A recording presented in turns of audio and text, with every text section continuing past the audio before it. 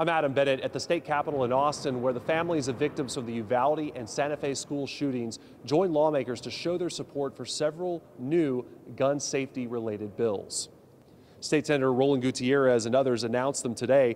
One would create a bulk ammunition database that would record when someone buys more than 200 rounds at a time. Two others are directly related to the Santa Fe shooting.